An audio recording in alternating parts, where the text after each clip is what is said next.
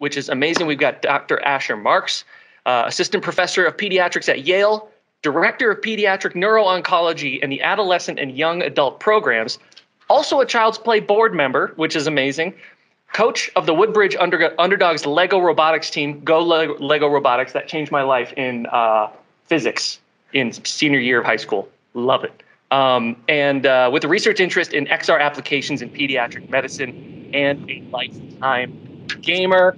Dr. Asher Marks, welcome to the symposium. Thank you. Thanks for having me.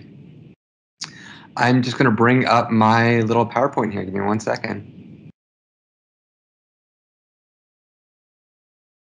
Hey, thumbs up if we can hear. I, for some reason, can't hear Dr. Marks. Everybody else is a thumbs up.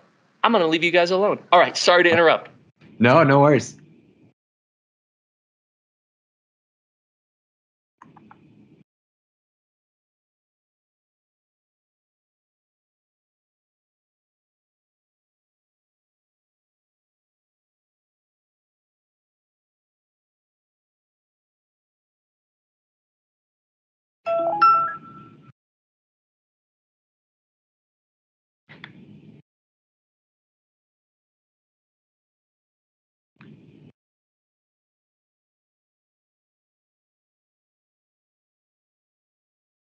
All right, here we go.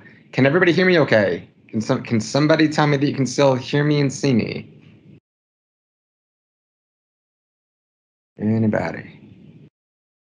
I'm going to go ahead and make some assumptions here that everything is working nicely. So first, I'm thrilled to be at this conference. I'm thrilled that this conference is happening. This is something that I've been wanting to see for a long time. Getting you all together. It'd be great if it was in person, but I'll settle for this. And I'm excited to be able to talk a little bit about I was debating what to talk about. So what I ended up with was this topic, but I'm going to delve into a few more things as well, really looking at these technologies from the perspective, quite frankly, of a medical snob and someone kind of obsessed with academics and metrics, and how can we make these technologies more accepted by the mainstream medical community. And so I think that one of the things that often comes up here is looking at extended reality, meaning VR, AR, and MR, mixed reality, as a medical device. And I think that to start with this, it's important to first define what a medical device is. I think that we all already think of these tools as medical devices, but there's a very clear FDA definition. So I'm going to go through what that is, and I'm going to ask some questions about it, some things I want you to think about. I then want you all to have this general sense of the categories of XR research that have been published and think about how your work, the work that you're doing right now, can contribute to or present new avenues towards this research. I want to be able to explain the complicated research infrastructures of some, these major academic institutes, so you can have the basic understanding of how to navigate these in what is really quite a complicated bureaucracy, something that takes a lot of time and experience to really get used to, or to leapfrog that, just finding those champions within those bureaucracies to help you do what you want to do. And then last, just give a sense of where XR tech is headed in clinical care. And I hope that this lecture is going to be a great kind of sequel to what you've already seen today. So let's start with what I think is a very important question. Do we want XR to be defined as a medical device? I think initially it seems like a little bit of a no-brainer. Of course we wanted to, but there's some downsides. And I think those come about when you start looking at the true definition of a medical device. So a medical device is defined by the FDA as any instrument, apparatus, implement, machine, appliance, implant, in vitro reagent or calibrator, software, material, or other similar or related article intended by the manufacturer to be used alone or in combination for human beings for one or more of the specific purposes of. So in that initial statement, I think that it's pretty clear that XR is included, but the one loophole here may be this statement that says that it must be intended by the manufacturer to be used for these reasons. So that begs the question, if the manufacturer does not explicitly intend it, is it? And I don't know if anyone has that answer yet. Something to think about. So the purposes are below. I'm not going to read these all for you. I'm going to read the important ones, and that's going to be the second one, The second one is definitely something that we deal with the way that we're using these technologies. Diagnosis, monitoring, treatment, alleviation of, or compensation of an injury. The first one says the same thing except for disease. So disease or injury, and that's definitely something that you guys do, and so it's important to keep that in mind. The other important one on here is going to be the second last one, providing information for medical or diagnostic purposes by means of in vitro. I'm sorry, the last one, which does not achieve its primary intended action in or on the human body by pharmacological, immunological, or metabolic means, but which may be assisted in its intended function by such means. So in this broad overview, it appears that XR is going to be a medical device. So why are we not defining it as such and looking for the FDA approval for it? Well, there are a couple reasons. For one, any, quote, medical device needs to be approved and regulated by the FDA, which we know would make our lives a lot harder. It needs to show safety and efficacy. I think that's something that we can do. We have shown. A lot of the literature already goes through that. But we would have to kind of go through a multi-year process to convince the FDA of this.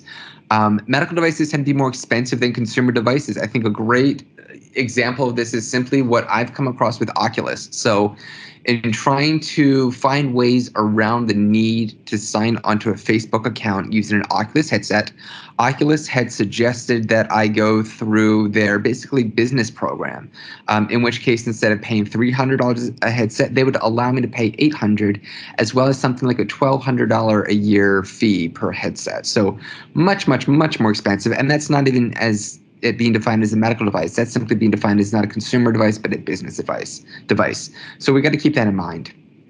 Any update to what we're using, whether it be hardware or software, would need to be communicated to the FDA. And people need to be properly trained to use a, quote, medical device.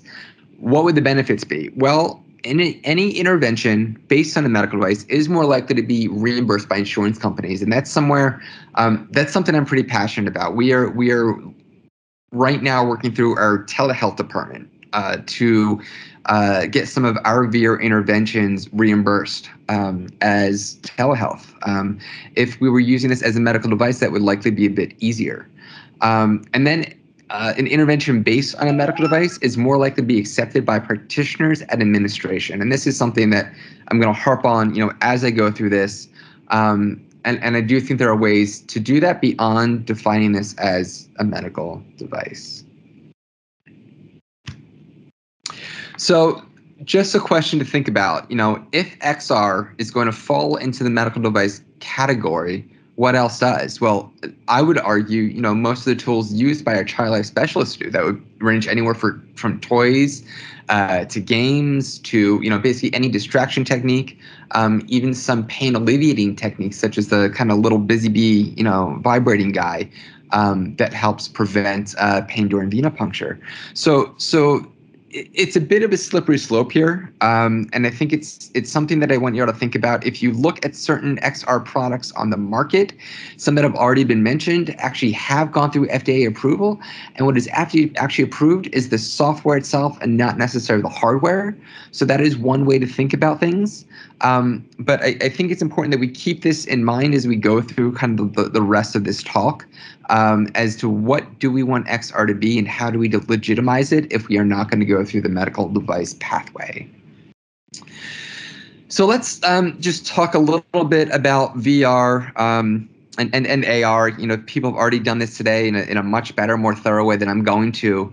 But something I want to do today is give you tools that help people at different levels of the medical bureaucracy, tools that will help convince physicians, other child life specialists, mid-level providers, whoever that may be, however that may be identified, and very importantly, administration. So this is a chart that my administration kind of fell head over heels for. This is done through a Gallup poll. This was published in the New York Times. And this is a great chart looking at U.S. technology adoption rates by household. And that red one at the end is the adoption rate of virtual reality. And what you see here is this slope is incredibly steep and is matched only really by cell phones and maybe color TV. But the adoption rate from about the mid 2000 teens has just really skyrocketed. And I think this is something that's really important to show business folks, to show people worrying that maybe VR is a flash in the pan, is a fad. But this graph really tends to speak to people. So it's one that I encourage you to keep in mind and use to your benefit. I want to talk a little bit about the history of VR because I think that this is relevant in looking at the future and understanding how we got where we are and exactly where we are. I think for a lot of people, just coming into the use of these technologies, there's the impression that either one, it's a very new technology, or two, it's been in the state that it's currently in for a long time. And the fact of the matter is, as I think Dr. Joe alluded to a little bit earlier, we've all been waiting for things to hit the Oculus Quest level. Before this, I think, a lot of you have probably seen Google Box here, which was a phenomenal publicity stunt, where Google told everyone to kind of look under their chairs and they're going to find their next virtual reality headset. They showed just how cheap, mobile, and accessible this technology can be. We then had Gear VR, which was the next step. Then we finally had the Oculus Go, which was really when we started looking at bringing these medical interventions as quickly, as easily as we can now. In the interim, we've got a Vive headset and of course an Oculus Rift, which is really room level, not really usable for our patient population. And finally, what's become our standard right now, which is the Oculus 2, 6 degrees of freedom, all built into one single affordable headset, as you're all quite familiar with. What I find really interesting is taking a look at the literature of virtual reality in medicine. And what you find are these kind of two humps. One, the biggest increase is absolutely right now. But there was other research done back in the early 90s, and in correlating when these leaps and bounds happen within the research, it really does follow pop culture. So what was going on in the early 90s? Well, there were two things. One was the advent of Dave & Buster's restaurants. I'm sure you guys are familiar with those now. They came about in the early 90s. They were much more high-end, really marketed towards kind of the late 80s yuppies and cities. And they had this kind of well-known device called Pterodactyl Nightmare. And that was kind of the first VR device I'd ever seen, kind of the first one out of the lab. Certainly some people like Walter Greenleaf were doing things in the lab prior to this, but this was a $60,000 device, cost $10 to use for 5 minutes at a time, and it was terrible. Very little immersion at all, very choppy, very nausea-inducing. But it was there, and so people started wondering how else they could use it. Around this time, also in 1992, was the movie called Lawnmower Man, which is a Stephen King movie, and it was really kind of one of the public's first forays into virtual reality and just a sense of even what that was. It's a bizarre movie. I don't recommend it other than for historical reflection and context. And now we've got today. Clearly, I think the biggest reason that we're seeing VR take off and being looked at as a modality used in the hospital is Oculus. And we do have our pop culture counterparts in Ready Player One, the book, the movie, Ready Player Two, the book, which I'm happy to talk about where I think that's going to help lead things. The themes in there, I think, are a little bit, they've been trotted before, but in some ways they're a little ahead of their time for the mainstream. So I think there's some interesting ethical issues that are going to come out of it and people will bring up if it becomes as popular as the first one. But we'll see. Now, a little bit about extended reality. I think you guys already got a very good review of extended reality. As it pertains to medicine, it's mostly being used on the medical education side. Most of the devices are not quite where they need to be. There are continuous rumors about Apple releasing a $2,000 device in 2022. Those rumors pop up at this point almost every few weeks. So it's looking like that's probably going to be a go. And my hope is that that's what's going to bring extended reality augmented reality into the mainstream. And then I think we'll really have an opportunity to think about how we're going to use that in the hospital, which we're already doing here, and we will continue to do. I think it's Apple's impression that virtual reality is going to be kind of a stepping stone to augmented reality, which is where I think they feel that the real progress is going to be made.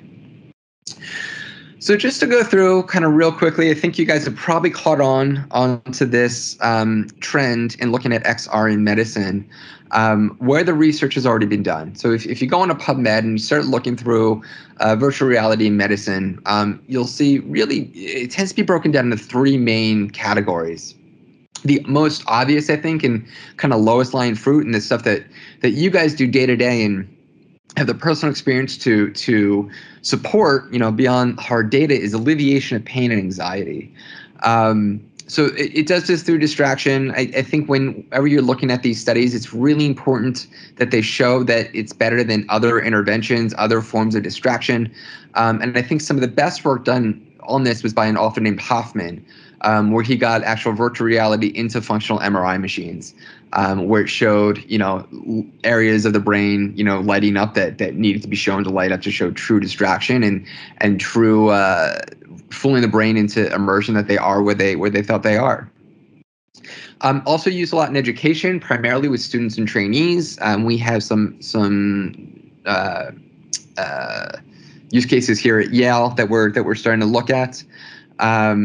It's not used with patients quite as much for education. I know that at the Proton Center at Hospital University of Pennsylvania, they are using a Oculus Cardboard type device to show their patients around, but it's quite frankly, it's more of a I don't know, it's a gimmick at this point and on many levels, but we would love to do this to show patients kind of their tumors and their disease processes and help them understand what they're dealing with a little bit better.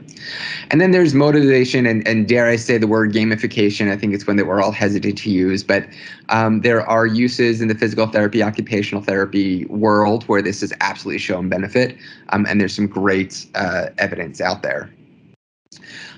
Real world examples of this is studies showing reduced pain in sickle cell patients in crisis, reduced pain and anxiety in breast cancer patients, reduced pain and anxiety with pediatric venipuncture, VR travel in Google Maps in terminal cancer patients, and VR in educating breast cancer patients about radiation, as I mentioned a bit. I do find it interesting, this VR travel via Google Maps, because in my experience, that's a very nausea-inducing application. I'd love to hear how others are using that. But there is a nice study out there on it.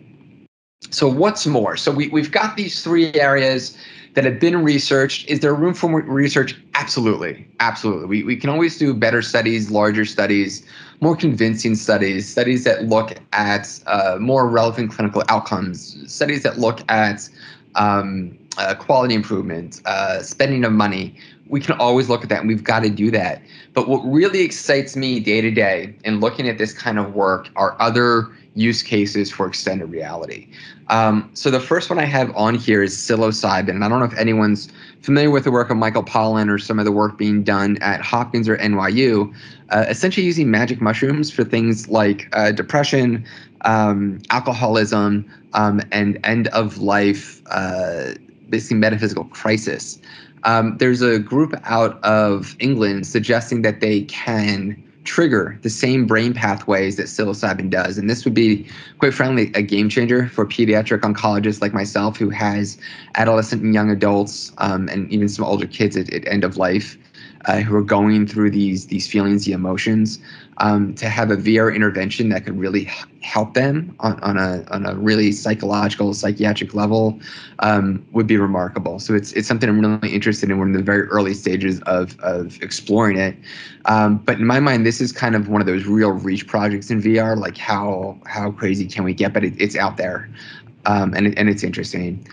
Empathy is a big one. Literally being in someone else's shoes. This is something that we're looking at in terms of diversity, equity, and inclusion work. There was actually a great article in the New York Times about it, about how it doesn't work. However, I think we have some ideas about showing people their own implicit bias, using it as opposed to putting them in someone else's shoes, which I think could be a really interesting way to go about it. Social VR. This is a big project that we're doing here using support groups within VR.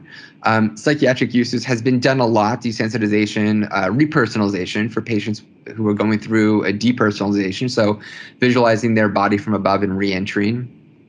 Procedural incorporation. So this is the kind of things that you've already heard a bit about, using these during lumbar puncture, bone marrow biopsies, on our side, going through MRI, things like that. I think a lot of that work's already being done. And then DEI and biopsy work, which I already mentioned a bit when I mentioned the empathy work. So if we're going to get these things up and going, and we want to do trials that really are listened to and are respected by the more conservative bureaucracy and academia, I think it's important to kind of know what clinical trials entail and what they look like. The majority of extended reality trials that have been done thus far, I'd say, would probably fall within the pilot or phase 1 trials. Pilot trials are small. They're really done to show that the work you want to do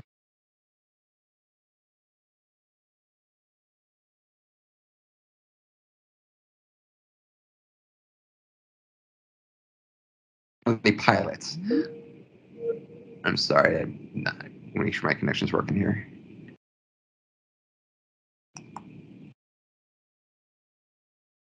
We lost you for a quick second there, but you're back now. Awesome. Thank you. Okay, cool.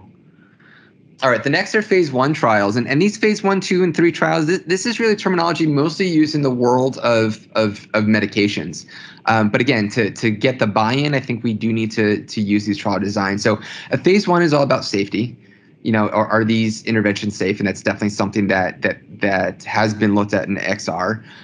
Interestingly enough, I've been in talks with some people over at Oculus now, and if you look at the Oculus box, it actually says for use in patients in people 13 years of age and above. And I wanted to know why they made that recommendation.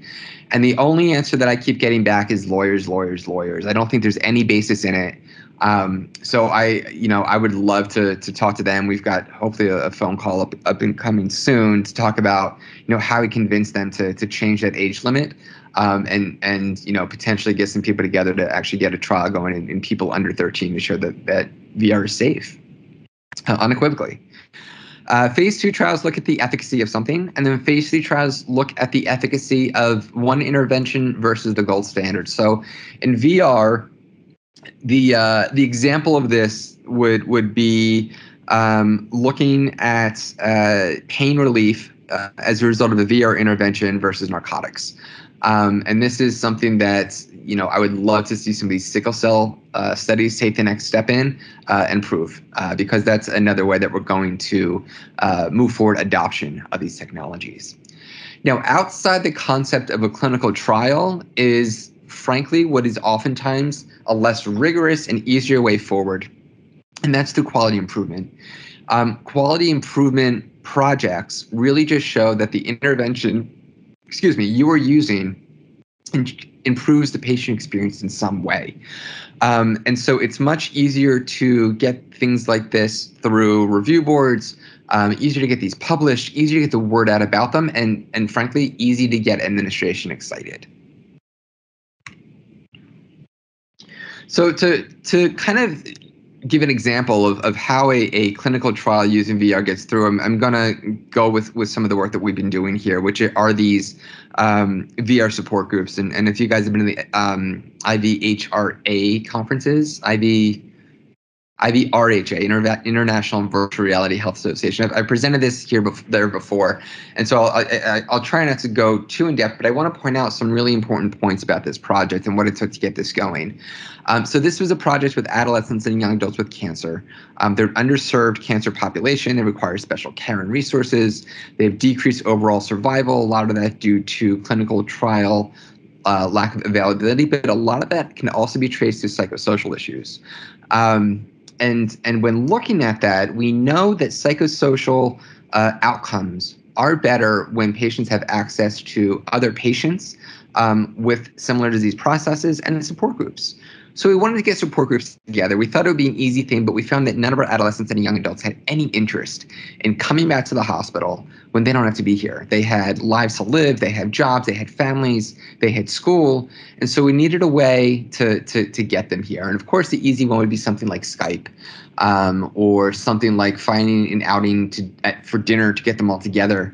But at the time that we were designing this, it was clear that at this time, I believe the Quest was about to launch. I think it was a little bit before the Quest. I think Go was launching is where we were.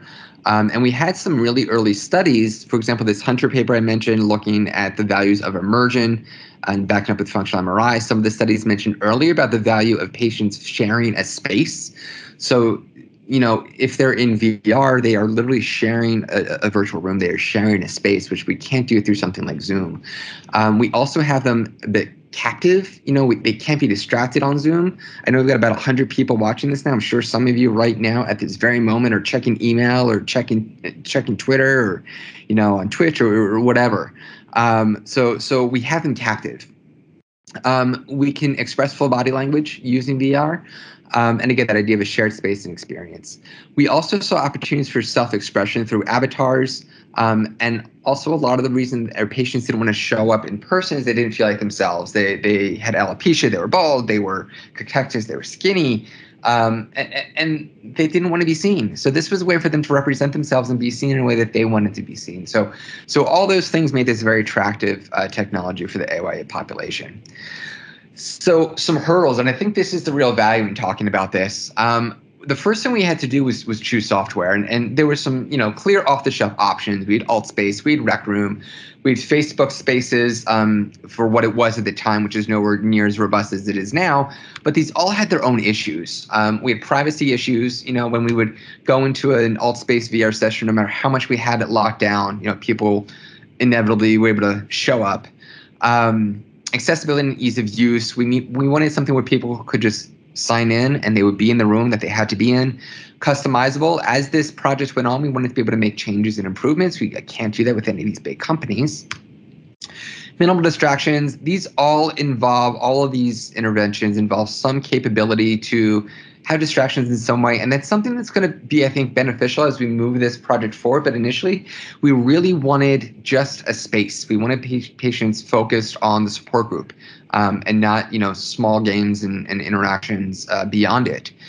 We want it to be hardware agnostic. We know that hardware changes so frequently. We didn't want to have to change up the intervention. We wanted spatial audio. We had patients in this intervention within a circle. So knowing where the voice is coming from is incredibly valuable.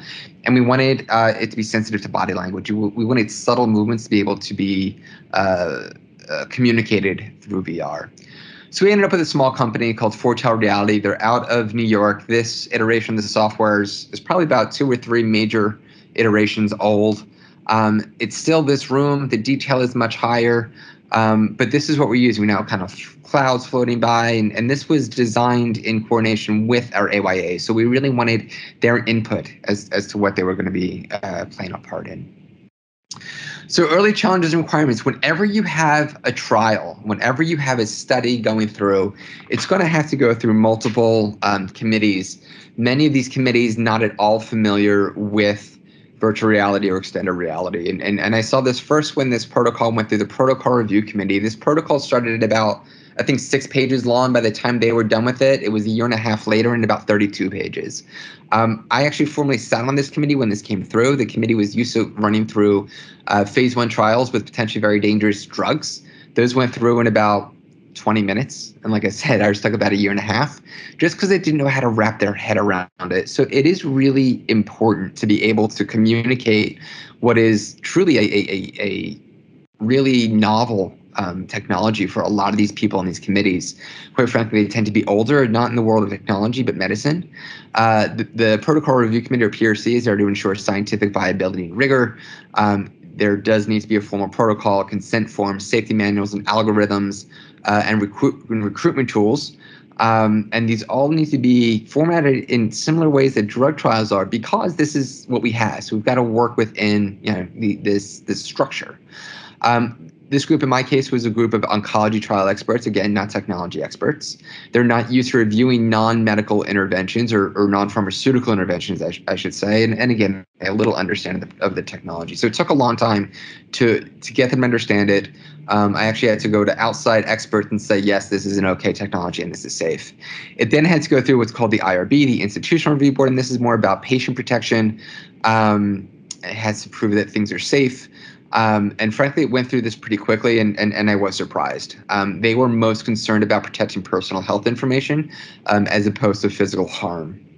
And then the night before launch, I got a call from Yale's intellectual property lawyers and HIPAA lawyers, and this resulted in having to bump the project another 3 months.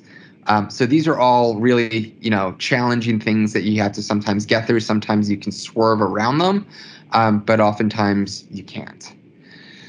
The safety concerns that did come up were physical and mental safety. This picture is an example of, I think, what a lot of them were imagining happening due to their lack of understanding of the technology. The real concerns came down in self-harm, which can come into play with any support group, any psychiatric intervention. With ours, it was particularly concerning because these patients would be at home alone with no one to physically intervene. And so we do have a protocol built in that if patients disconnect, if they don't call myself or the social worker running the group within 5 minutes, we actually are forced to call 911. Thank God, knock on wood, we haven't had to do that yet. Also are looking at anxiety, nausea, and we're actually right now doing a project looking at infection risk, which Max could tell you all about. We had Max, someone Max works with trying the headset, and we got no growth. We are culturing the headsets. Let's talk about that in a little bit, because it's something that you guys are all struggling with, but we hope to produce some data showing that we can sterilize these pretty easily and effectively. CleanBox is something that many of you are probably used to. This is something that we use. Again, I don't want to delve into this too much because it's a whole lecture in and of itself, but it's something that can present hurdles. The trial itself, I'm not going to get into too much detail here, but it would be defined as phase 1 to 2, 4 patients per group, 5 groups, 20 patients total. We've got 4 of these groups done, 1 more to go. And it's got an invisible observer as well to help us kind of collect the data. Sorry, just checking time here. I don't want to take all your space. It's important when you design a trial to have tools that have been used before. So we're using tools, one's called CD Risk, looking at resilience. We're using tools called Promise, looking at anxiety and depression. And then just basic 5 to 10 minutes of our people using it to tell us what works, what doesn't, so we can improve it moving forward. Challenges we've had, networks in the hospital. This is probably stuff that you guys are all familiar with. Privacy concerns over Facebook, battery, sanitation, VR fatigue. This is Amanda Garbatini. She's had some real hair issues. It may seem silly, but she's got to see patients when she's done a VR session. She's got to come out of VR and see patients, and coming out with kind of marks in her face and looking a bit frazzled isn't always what she's looking for. Obtaining more hardware is improved. When we first launched, we could not get a hold of Oculus 2s, but we're good now. And funding, always an issue. So I think this slide is not a humble brag, though maybe it is, but the point of it is to show that you can get publications out there without yet having really solid data. And like I said, our data is not done, but word got out that we were doing this, and we've had publications, 4 of them listed here at the bottom. We took the work we were doing and kind of described that work along with other digital technologies, and we're able to get that published in a journal called the Journal of Adolescent and Young Adult Oncology. Not a high-powered journal, but that's fine. It got the info out there, and for people looking for it, they can find it. And then again, I talked about this a bit at the International Virtual Reality Health Association. So when talking about these things, you've got to keep business model basics in mind. And these are the things that administration is going to want to see. They want to see how much it costs. They want to see the benefit. And frankly, when we throw our numbers at the administration, they were amazed at how inexpensive this is. $300 headsets, people make the argument, well, these headsets, how are you going to get them back from patients? And in reality, I'd say many of our patients see $300 worth of donations, whether it be in toys or games or something else, through their treatment. And so I do believe we can have $300 headsets donated to patients for keeps. We've done it, and it hasn't been that difficult. People, especially small foundations and private people who've got the money to do it, love to see their money go through to something tangible. The software has probably been the biggest cost here. It's $18,000 a year, but this does provide us with true ability to have some control over it and what we need to use. Social work time commitment, 1 hour per session. Documentation time is also pretty significant. Coordination has been minimal. It's just about receiving headsets, cleaning them, technical support. We've been able to use, Max to the fullest for this, and it's been very, very doable. And like I mentioned, I've got meetings with telehealth. We had our first one a couple of weeks ago, another one next week, and it looks like we do have a billing model so that this intervention can be reimbursed. We can actually charge for this as if it is telehealth, and that is absolutely huge. That is a way to potentially keep this going without having to look for constant funding, and that's the goal, right? We want something that is self-sustaining. So our next steps here, this is Kim Hefchi. She is a PhD that we sniped from the section of internal medicine. Her work was initially in gaming. She runs the Play for Real lab. It's about education, and she has had a renewed, or not renewed, an accelerated interest in using extended reality in pediatrics. So we very recently founded a group here, XR in Pediatrics, and right now we're in the process of talking to people throughout the pediatric departments here and telling them about the technology and hearing what they're interested in. And we have, honestly, I'd say 10 to 12 potential projects right from the get-go with some very, very excited people. So I guess the biggest thing I have to say about this is get the word out. Talk to people around you. The work that can be done with this technology, quite frankly, I think is beyond anything that we are considering. When the more knowledge you get in, the more productivity you can get out, and this is a way to, I think, really, really be productive. So right now we're looking for some further funding for the group because the interest is there, and so we're super excited about it, and hope to have some new interventions established as a result of it. Here are some examples of student ideas. We've got Dr. Tom Murray, who is our infectious disease guy. He's talking about an intervention for training to show how viruses spread using VR headsets. Mark Auerbach is a simulation expert. He does co-type simulations, and he's interested in using AR and VR to kind of up that up. We're working now with the gender clinic, which is incredibly exciting when you look at avatar technologies and what that can mean for gender dysphoria, empathy of family and loved ones and things like that. So very exciting. Again, I keep bringing up the psilocybin. It's a pipe dream, but it's so cool. Sickle cell pain, the study's been done. I would love to show that we can decrease hospital stay times and narcotic use using VR for sickle cell pain, because that's what administration responds to. We're going to expand our groups, and we're going to make it a full QI project, these support groups in VR. And then again, more PT, OT work we're looking to do here.